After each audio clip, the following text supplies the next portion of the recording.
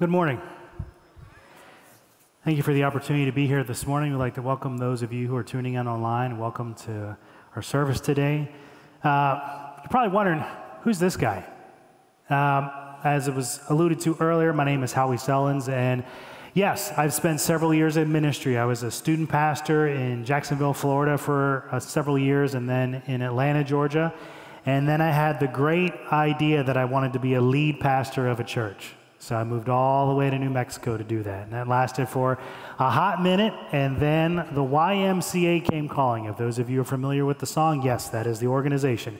And so I was there for a couple of years. And then more recently, Southwest Airlines came calling, as I was talking to a few of you in the foyer this morning. Up until March of this year, I was with Southwest Airlines as an in-flight supervisor, and before that, a customer service supervisor. So when people get frustrated or angry, they call a supervisor. They call this guy right here. So I got some stories to tell if you're willing to listen.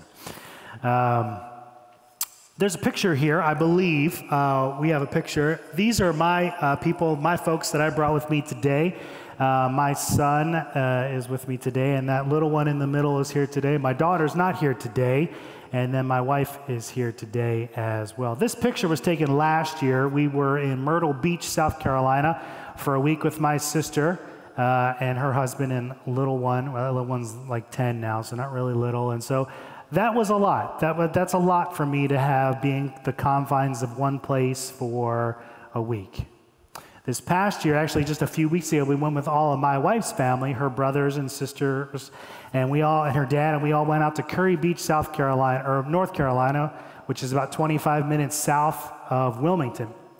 And we had 18 people and kids in one house. So you can imagine the chaos that's there. Now, for us, we flew. I know better than to get into a car with a young kid and a 17-year-old son for that long of a time. My wife's brothers and sister, they all drove from Texas to North Carolina. Now, some of you may remember what a road trip is like. You get your snacks, you get the kids, you have plenty of, hopefully, entertainment. Some of you may be of the generation where they didn't have DVD players and musical entertainment things in the car. It was coloring books, and it was comic books, and it was maybe a Walkman, for some of you. And some of you are like, what's a Walkman? I don't know what that means.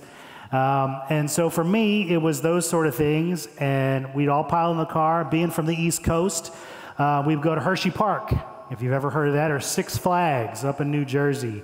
Or we'd even go to the beach, which is only a couple of hours, 3 to 4, not like a whole 18 to 19 hours halfway across the country for a road trip. But nonetheless, if you've ever gone on a road trip with kids or grandkids before, even if it's just an hour away, you're not too far into your trip when you hear somebody from the back seat say, "Are we there yet?" Exactly. Are we there yet? So growing up, I would ask that question to my dad. Now, what I meant was, hey, Dad, I've eaten all my snacks. Hey, Dad, I've drank all my juice. Hey, Dad, I've colored enough of my coloring book. I've read enough of my comic book. I've played I Spy.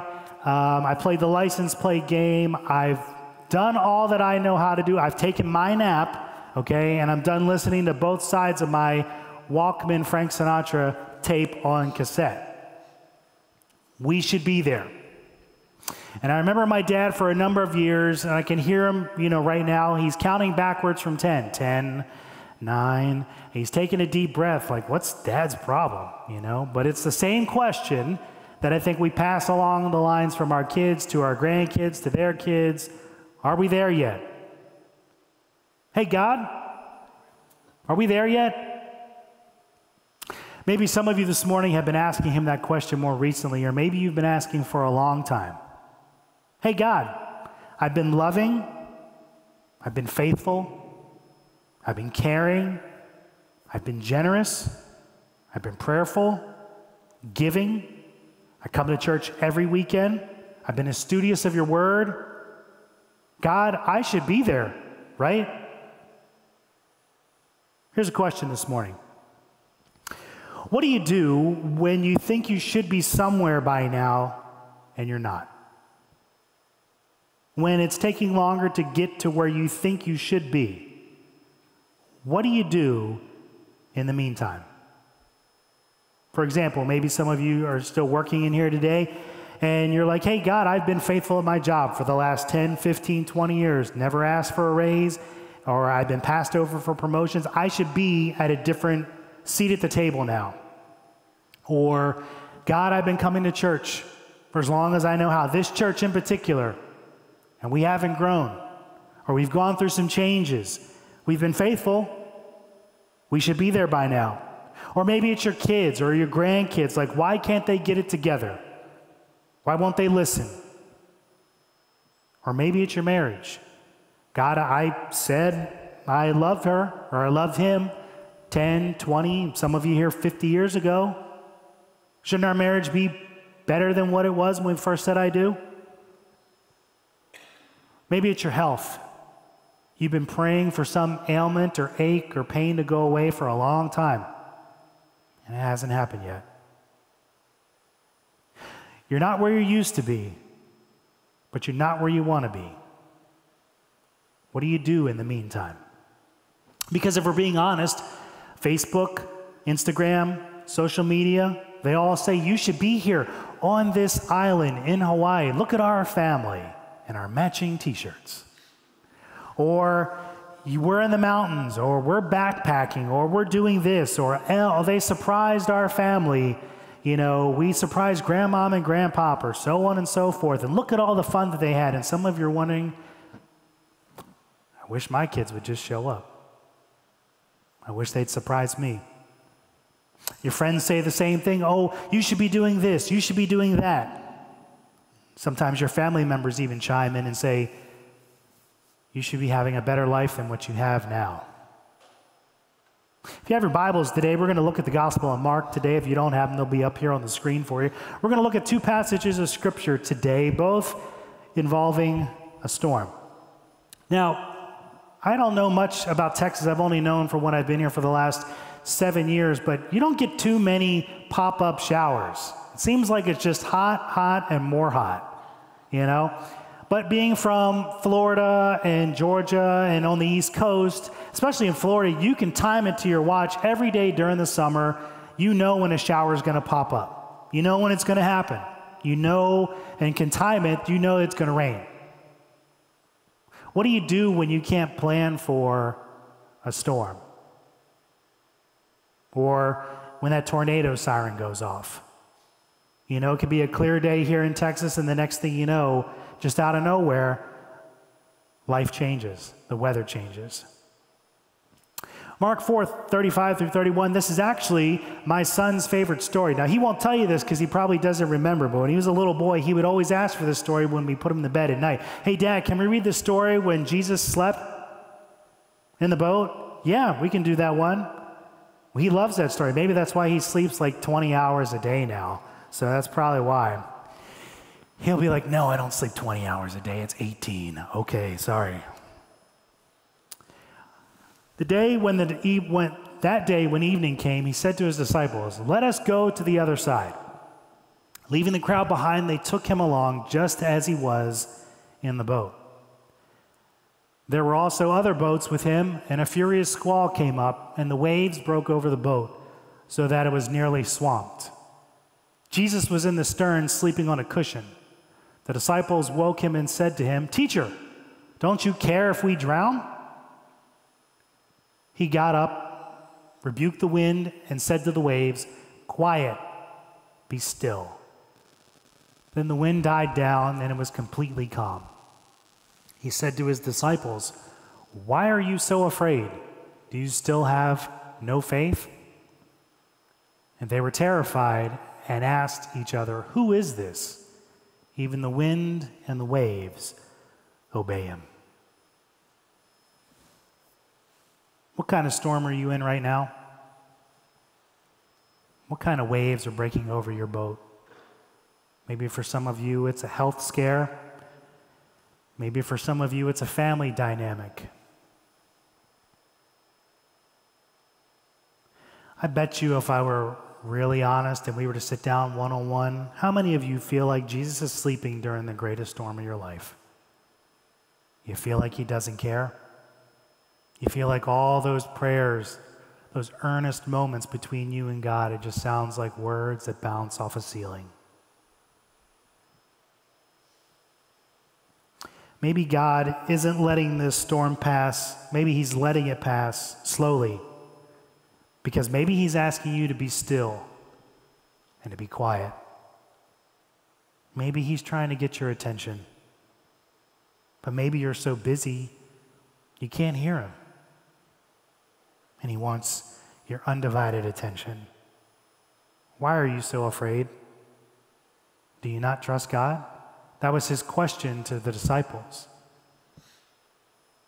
So I wonder here this morning, what does your storm look like? Because it's not a question of if, it's a question of when. If you flip over just a little bit, Mark 6:45 through 47 says this: immediately, Jesus made his disciples get into the boat and go ahead of him to Bethsaida. While he dismissed the crowd after leaving them, he went up on a mountainside to pray. Later that night, the boat was in the middle of the lake, and he was alone on land. He saw the disciples straining at the oars because the wind was against them. Shortly before dawn, he went out to them, walking on the lake. He was about to pass by them, but when they saw him walking on the lake, they thought he was Patrick Swayze, a ghost. Some of you will get that later on at lunchtime today. That's okay. They cried out because they saw him, and they were terrified.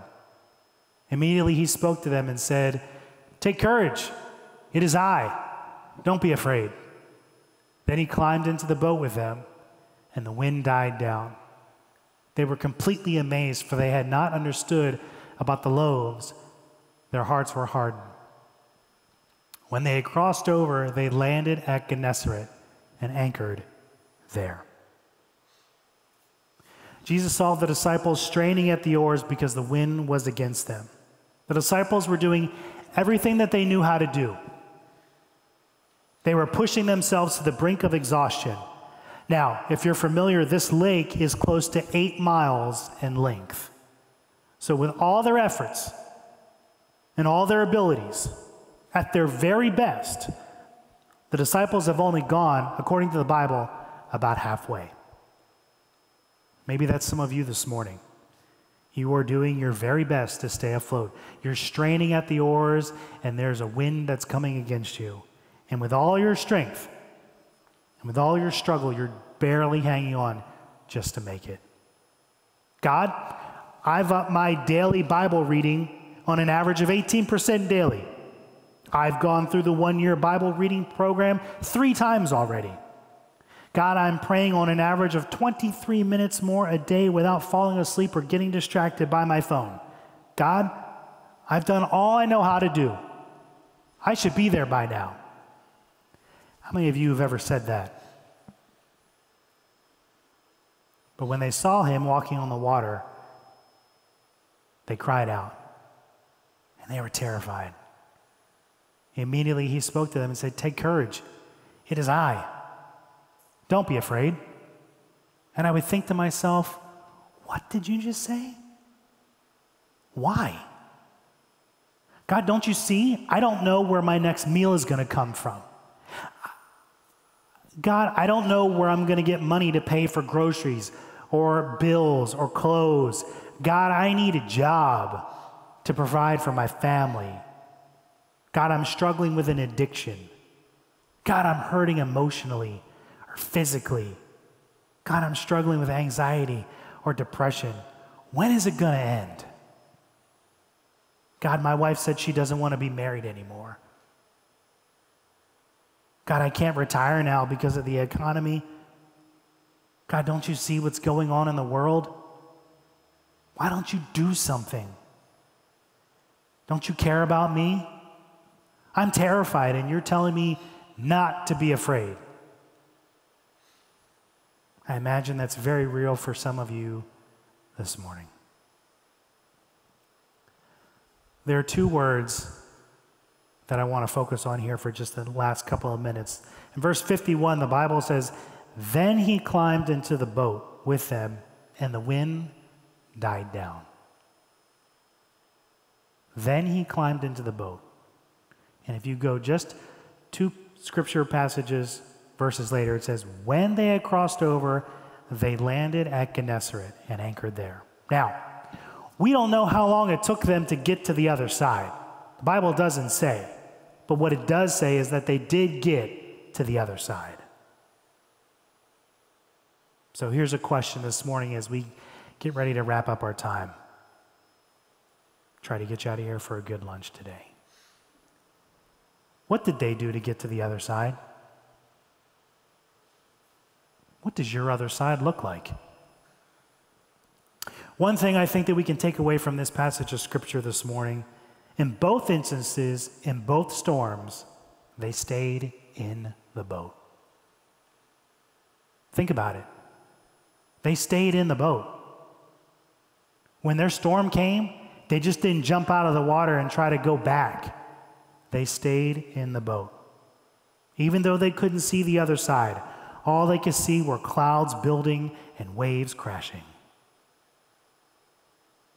I bet you there's someone in here today that feels that they could do a better job of being God than God himself. And we try to do things on our own, have we not? With our own strength, with our own finances, and sometimes we end up making more of a mess of the situation than what we originally started at. Sometimes we get burned out. Sometimes we get frustrated, angry, resentful at God, at the church. Many of you have known people who've done that, and they've left this church probably. People leave it all together. As we wrap up our time this morning, I'm going to ask our piano lady to come back up. As we start to make our way to conclude this morning, I'm going to share something with you. Before we get there, I have a question. Hey, God, are we there yet?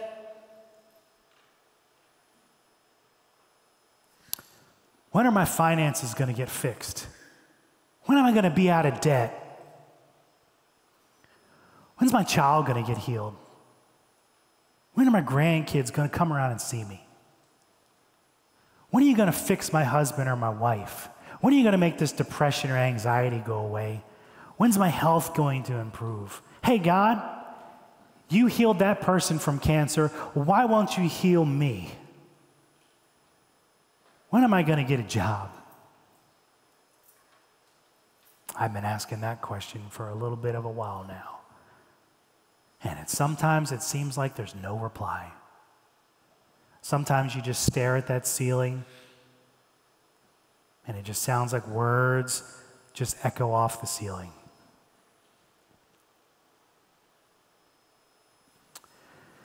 Growing up as a kid, Friday nights were TV night.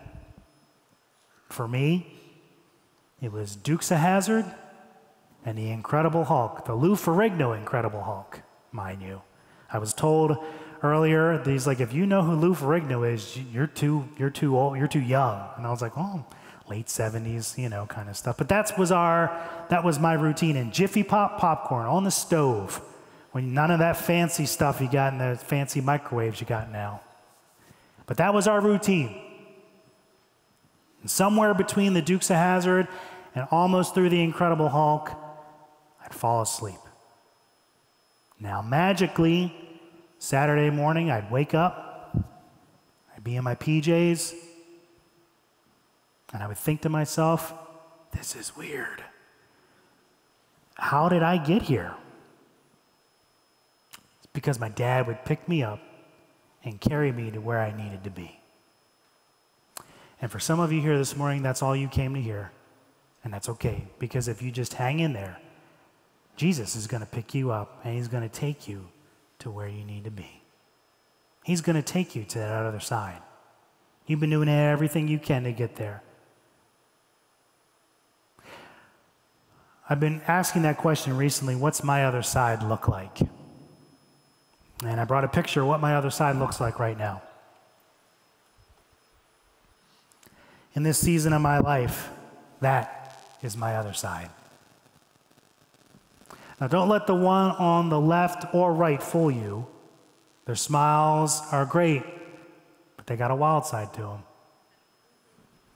Being a stay-at-home dad to these two guys, it's challenging, but it's been the season of life that God needs me to be in. That is my other side in this season of life. It's also given me, even though I had to go through a storm in my own life, the loss of a job, it's gotten me to this other side, which is a stronger marriage with my wife, a deeper walk with God, a renewed passion for full-time ministry, and being a stay-at-home dad to my son and daughter is the other side. So whatever you're going through, whatever your other side is, stay in the boat, and he will get you to the other side. Amen? Amen. Let's pray. Heavenly Father, as we come to closing our services this morning, we're so thankful for your word, which reminds us that you will always be with us. And even in our greatest amount of strengths that we can exert on our own behalf, God, we're only about halfway there. And if we choose, we'll allow you to take us to the other side. God, I imagine there's somebody here this morning that is burned out, and they are moments away from exhaustion, moments away from giving up, moments away of possibly saying they don't want to be married anymore, they're giving up on a job, giving up on a family member, just giving up on themselves. I pray, Lord, that you would intervene. You would just grab them by the hand. Maybe you just need to pick them up in your arms. And you just need to take them to the other side.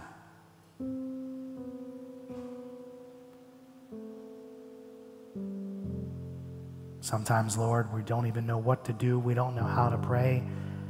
I pray that your Spirit would intervene for those people. I pray that you would comfort those people who are hurting emotionally or physically and remind them that their prayers are not going unheard. I pray that this church would rally around those people that just need to be loved, need to be reminded that they're not forgotten. They just need to be reminded that you love them.